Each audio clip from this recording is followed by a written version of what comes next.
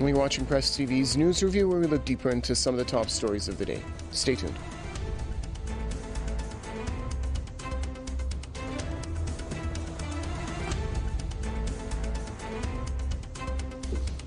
On this news review, the Russian envoy to international organizations in Vienna has described as desperate U.S. attempts to rejoin the 2015 Iran nuclear agreement. Mikhail Ulyanov made the comment in a tweet exactly 2 years after U.S. President Donald Trump pulled his country out of the deal. The Russian representative said the withdrawal has undermined security in the Persian Gulf. He said the move also pushed Iran to scale back its nuclear restriction commitments under the agreement. Reports have recently emerged that the U.S. is preparing an argument that it's still a member of the deal despite having unilaterally abandoned it. The move is purportedly aimed at keeping in place an arms embargo against Iran that is due to expire in a few months.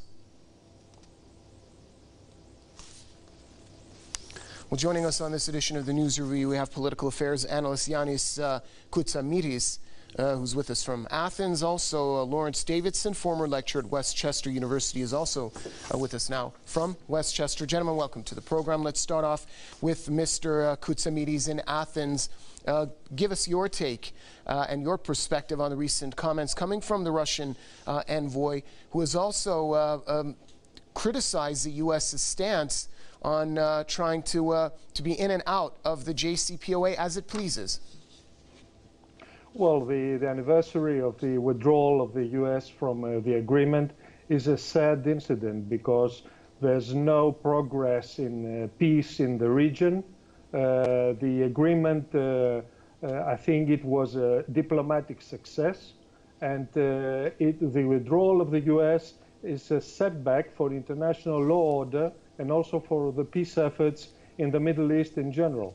So I think right now what needs to be done is to bring back the U.S., the Trump administration to the table and try to revive the agreement again, because I don't see there is no other way for peace and nuclear entente in the region.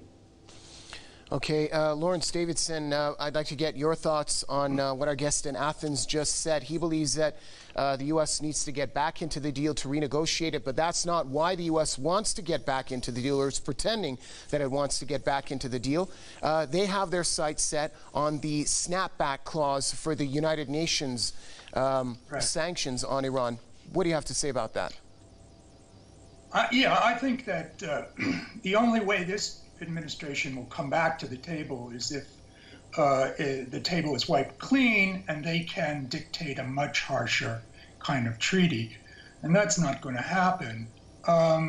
Nor do I think that anybody is going to be particularly bamboozled or sort of taken in by this,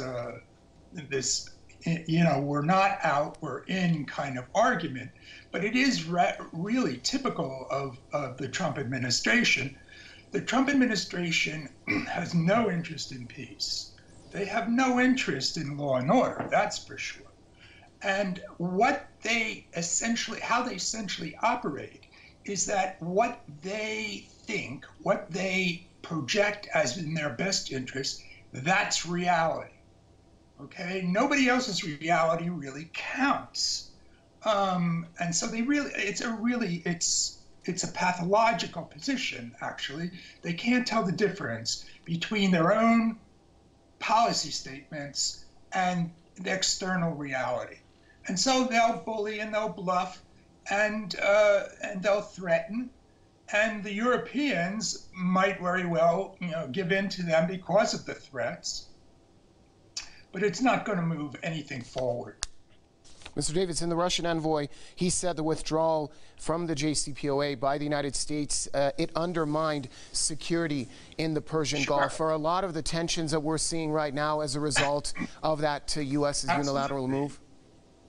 Sure, absolutely. I mean, we would be in a very different world if Trump had not won the presidency, at least in terms of the Iran deal. So, yeah, but the point is that this administration doesn't care about security. They'll you know, they'll drive the Iranians just short of a point of attack and then move back. And if the Iranians do attack, it's their fault. I mean, the killing Soleimani was arbitrary, absolutely arbitrary. So that's who we're dealing with. We're dealing here with criminals. Mr. Kutsomyti's in Athens. Do you think that the U.S. President Donald Trump has jeopardized the security in the Persian Gulf, in the region, with his unilateral actions? Well, I think to a certain extent, yes, because the agreement was a fruit of a very hard negotiations between multilateral powers, the Russians, the Chinese, the European Union, and the previous administration worked very hard to achieve this agreement. And then, for some reasons, some may find them legitimate, but the clause, the sunset clause agreement could be negotiated in the next months, and there was no real legitimate cause to withdraw from the agreement. So I think the security in the region has been set back by this unilateral decision. I think what is next now, what comes next, is the international powers, both China, Russia, the European Union, need to come up and try to convince the United States to come up again on the negotiating table and try to find a solution to this crisis. Because it's not fair to the international order, it's not fair to international law, and it's not fair to the Iranian people who are suffering from the consequences of this withdrawal. All right, thank you, gentlemen. Political affairs analyst Gianni Kutsomyti is joining us from Athens, and also thanks to Lawrence Davidson speaking to us from Westchester. That's it with this edition of the News Review, but stay tuned. There's plenty more to come here on Press TV.